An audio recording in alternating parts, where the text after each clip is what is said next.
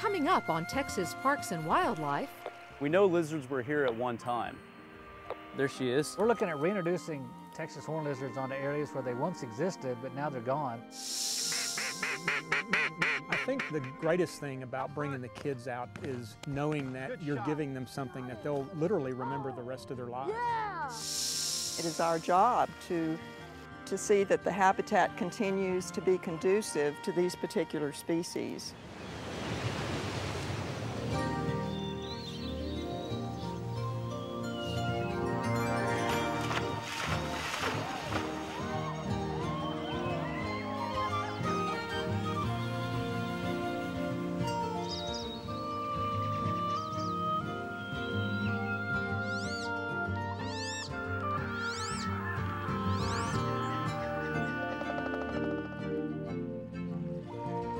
Texas Parks and Wildlife, a television series for all outdoors.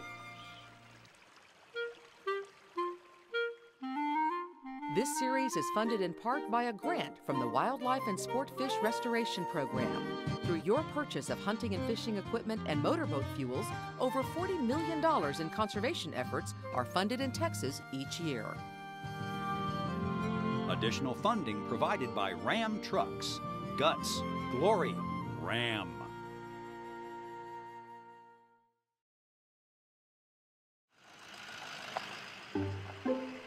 We're at the Muse Wildlife Management Area, and this is the site that we've chosen to evaluate the feasibility and the success of a translocation of wild-caught Texas horn lizards. Go ahead and grab the next one here. We're looking at reintroducing Texas horn lizards onto areas where they once existed, but now they're gone. We've had a lot of interest over the years in reintroducing lizards to properties, and we've never really looked at the feasibility of even doing that. Will they survive? Where do they go? What will happen? So we're trying to just see if it's possible. Okay, let's get the weight on this lizard. 64. These horn lizards were collected from roadsides on private properties southwest of San Angelo. Okay, good. Several private ranches donated and want to be a part of this project. The lizards go into that predator-proof enclosure so they can acclimate first. We call that a soft release. We've done quite a bit of brush work out here to make the habitat more suitable for lizards, but they need a somewhat sandy type soils. They need a good supply of harvester ants. That's the primary diet of horn lizards. They were evaluated, and then we brought them on site, and we put what we call a pit tag inside each lizard to help identify that animal. 735 AFF3. Okay, good. We then affixed them with a VHF radio transmitter to track them to get daily locations on each lizard. The frequency for this transmitter is going to be 150.631. Okay, I think that's her right there. This is Pasztors model paint. We paint them with a little bit of model paint, and that just helps them to blend into the natural environment here. They're actually glued onto the back using a non-toxic eyelash glue that's used in the cosmetic industry. And then we use a collar, which is simply tubing with a fishing line run through it. So far, it's working excellent. All right. They spend about 10 days in that enclosure.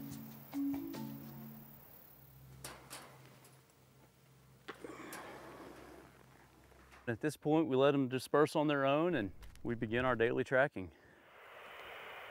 Every day we get these locations, and the first thing we were interested in is dispersal away from the enclosure site, or simply how far are they moving out.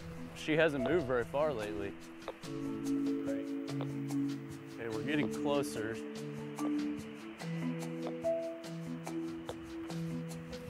Yep, there she is. Go ahead and get her GPS location. Okay, you got that? Yes, sir. Later in the day, I come in and I plug that into the computer, and we can already start looking at habitat use. These horned lizards use lots of different types of habitat. We have had some predation. It's always sad to lose another horned lizard, but it's a learning opportunity for us to see what's harmful to them, and as we learn more about what's killing these lizards, we'll try to avoid that in future releases. We know lizards were here at one time. There she is.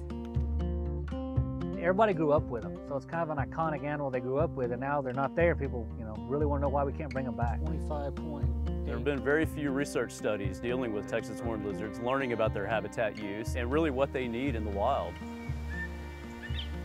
Horned lizard habitat is good quail habitat, and it's good turkey habitat, and generally good deer habitat. So it's another way to educate people on the importance of just good habitat management. This way. Probably it'll be several years down the road before we really know what's going to happen here, but we're very optimistic. We've actually seen weekly increases in body weight for both males and females. It's an indicator to us that they're finding enough to eat, so that's very important for us. We'd like to really restore these lizards back to much of the state where they're gone. That's kind of our ultimate goal.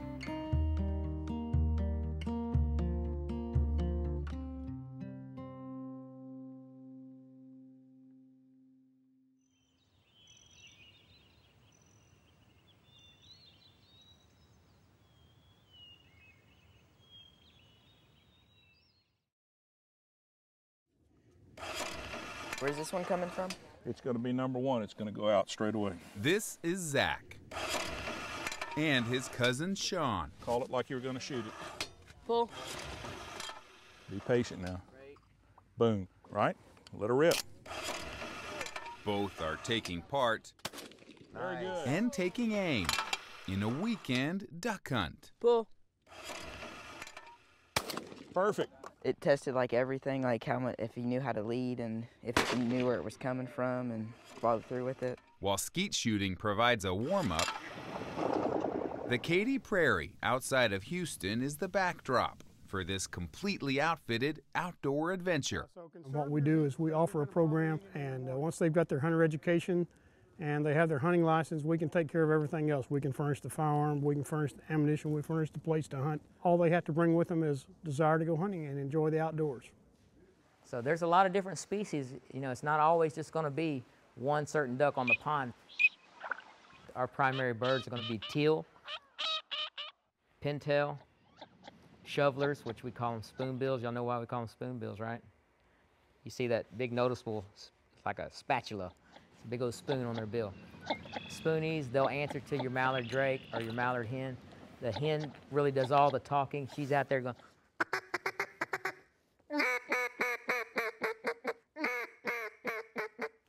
This is what we're mainly going to be calling tomorrow.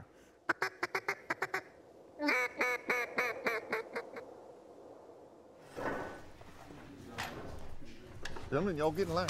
Get you something to eat. We got Fritos if you'd rather have like a Frito pie. It's been a long day, and all chow down before the big hunt in the morning. What time are we getting up? We're getting up at 5 o'clock, like normal time. 5 o'clock in the morning? So, Is it for tomorrow afternoon? no, 5 o'clock in the morning. This is the first time we've ever been hunting, ever. It's exciting. It is. I think I'm more excited than he is, I think. You guys all set? I can range readily. The thrill of the hunt.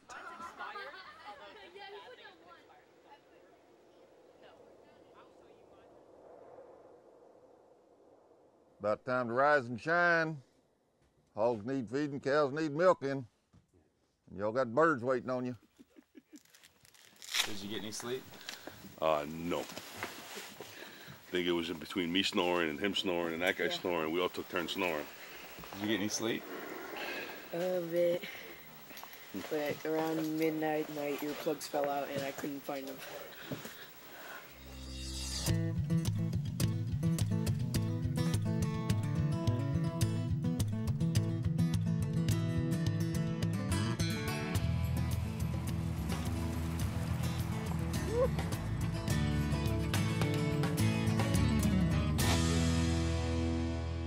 I guess we're doing waders and going into a pond or something somewhere. So I'm not quite sure what we're doing. It's going to be deep at first, but it'll end up being about this deep when we get to walking. So just stay in single file. Take your time. We got plenty of time, okay? Remember, guys, if you see a log, run. Zigzag pattern, no straight. You all right, Mom? Yeah. Here, let me have your hand. I'll help you out. There you go. The plan in this particular situation is to get them to come into the hole that we've created in the decoys. They're naturally attracted to that void in the decoy spread.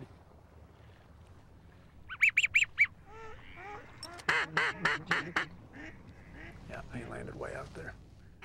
What we see out in front of us where we're actually hunting is some broken marsh area where you can see some grasses and other different types of plants coming up that are attractive to the ducks.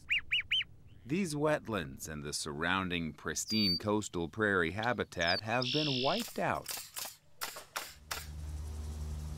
replaced with suburbs and subdivisions. The Katy Prairie Conservancy and its preserve is one of the few places left that offers up hunting this close to Houston. Everybody situated?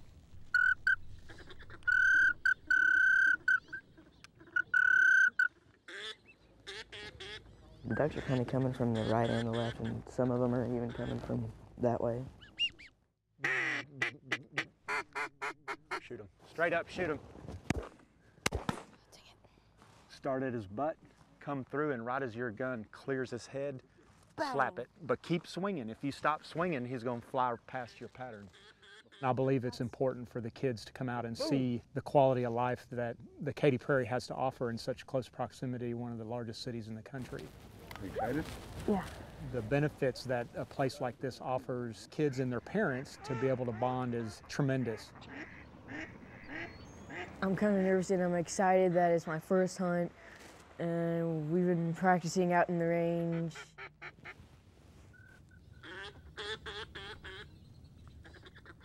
Straight up, shoot that duck straight up.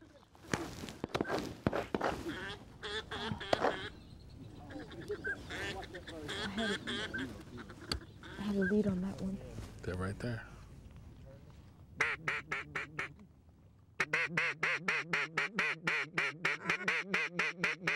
Out front. Good shot. Got him. And the dog. It's kind of an adrenaline rush. Yeah! It's like, whoa, it surprises you. You just show up. They have decoys, they have dogs, they have calls. You know, if you don't have duck hunting equipment, then you can go and see if duck hunting is your thing.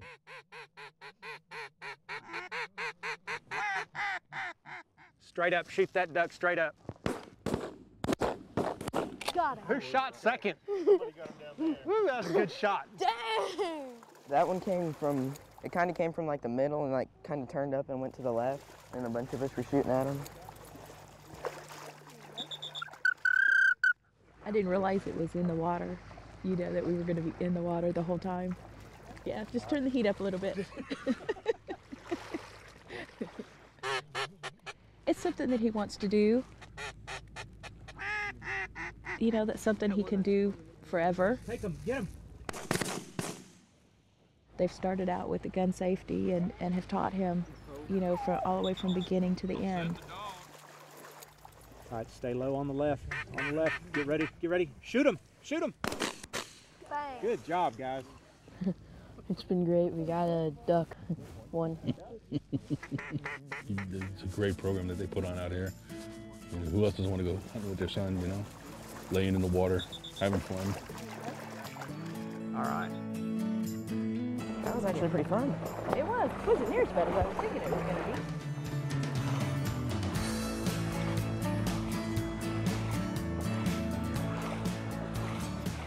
He wanted to go hunting, and if it wasn't for this program, you know, I could have never exposed him to that.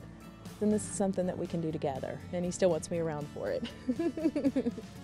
I think the greatest thing about bringing the kids out and seeing them smile is knowing that you're giving them something that they'll literally remember the rest of their lives. Yeah, I made it. It was fun. We bonded a lot today, and we're gonna bond some more throughout the weekend.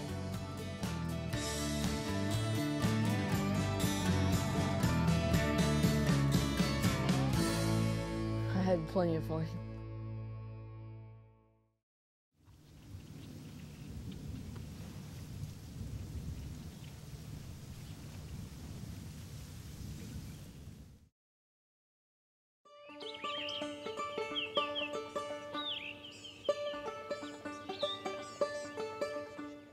My great-grandfather, Albert Giles, founded this ranch in 1885, and he built a house where our cousin Robin Giles and his family still live, and that was built in 1887. We actually run the livestock on all the old ranch, but we have to answer to about 50 family members that are the owners.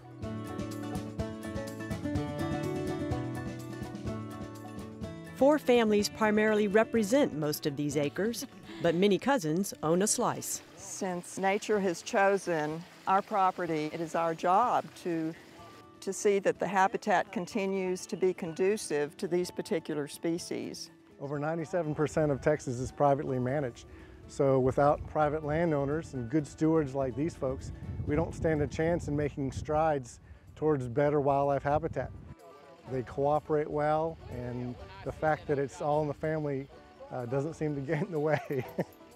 I actually own 4.8 acres, but we run from 14 to 18,000 acres, depending on who we're getting along with.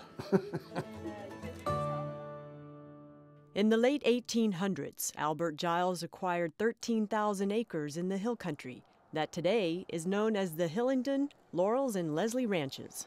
Okay, Mern, we're home again. The ranch name comes from the little town of Hillingdon in England that Grandpa came from. It all began when Albert Giles bought 3 Angus cows from Scotland in 1890. Today, every cow on the place is a descendant of one of those original 3. Goats and sheep are also part of the family business.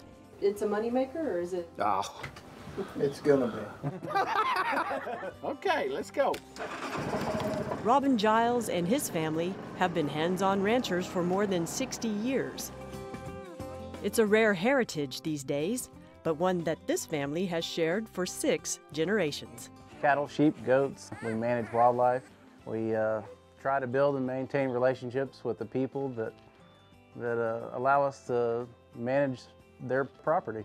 One of the ways they do that is with the family newsletter produced by Grant's wife, Misty. Everybody has to find their role in protecting this heritage. Some work here all day long, every day. Others work in town to help with the resources, and others deal with the politicians in Austin because that's where the real protection can occur. Today, David Langford spends a lot of time on the road selling and signing books featuring his wildlife photography and history of the ranch. But he's had a long career with the Texas Wildlife Association, fighting for landowner rights, wildlife conservation and natural resource education, and helping water resources. I'd rather been here working, but I was over there in that pink building instead. Myrna Langford is a master naturalist and has volunteered more than 1,500 service hours giving presentations and monitoring bats. They have moved in from Mexico. Birds. It's the eastern bluebird. And butterflies. Monarchs will be coming through soon, and they will deposit their eggs on the leaves of the plant, the antelope horn milkweed.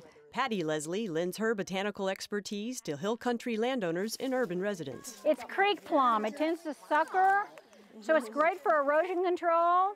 Her husband, Greg Pasztors, is president of Bear Audubon in San Antonio. Together, they have the flora and fauna covered in the hill country. That's not good. Roy and Jessica Leslie have volunteered more than 4,000 hours, helping urban residents understand the importance of rare plant conservation, wildlife habitat, and the dangers of non-native and invasive plants and animals. Well, one cowbird's supposed to add another 40 songbirds. Between invasive plants and the exotic animals, my time's really loaded up. They spend their time managing the ranch, and then the rest of their time is spent managing the perceptions and opinions and land ethic of the people in their lives. It wasn't very long ago that everybody came from a farm or ranch, but now people don't come from a farm or ranch, so they have no idea what's going on out on the land. And I think the most unique thing about the way we produce meat and fiber is also an environment for a tremendous amount of wildlife too. It can coexist. You can make a living producing, and you can preserve the land and the wildlife.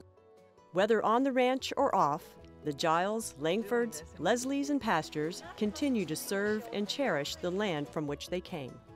I love the country. It's just the peacefulness out here. It's so pretty, and working the different livestock that we have, it's very interesting, and it's a good way to raise your kids out here.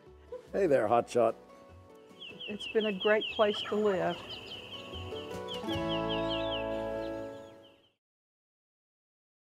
So that's what we're going to use today to try and figure out what these animals are. I'm going to bring out some furs and some skulls. Where's your skull? Fantastic for the kids. They learn about nature, respecting nature, our place in nature. The kids get to learn and do. And less than an hour from Houston, beautiful scenery. We've got the pileated woodpecker here. Excellent interpretive services from the park rangers. Well, we're close to Houston area, and there's a lot of organized youth groups in the Houston area, and they like to come out here because it is close to home. They don't have to go as far. It's nice and quiet. It's safe. We have a real nice environment and good facilities, and so they just come out here and they have a good time. We have the hardwood bottomland forest here. We have some magnificent trees down in there and birding, some of the best birding in this part of Texas on those trails down there. We have about 5 miles of trails that meander around the Brazos River. Very scenic, and folks really enjoy them.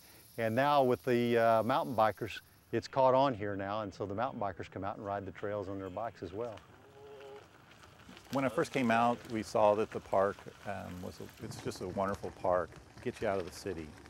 We came out in 2001, and there was probably about 2.5 miles of trails, and we went ahead and put in another 3 to 4 miles of trails, and there's about 6 miles of trails. Most of these trails probably wouldn't be here if it wasn't for the Houston Off-Road Bicycle Association, the mountain bike groups. They came out and they've done a tremendous amount of work for us. They come out and they help us with trail maintenance, so it's really we've been blessed.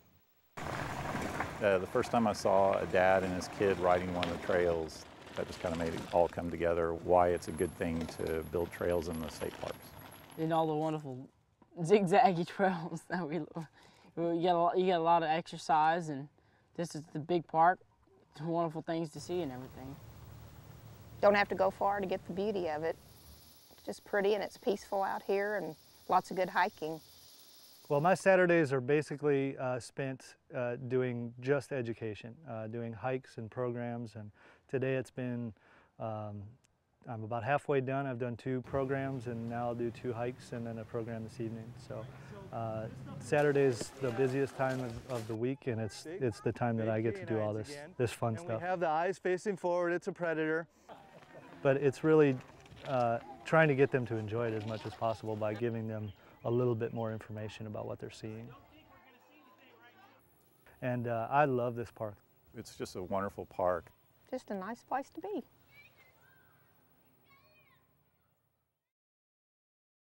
Prescription eyewear.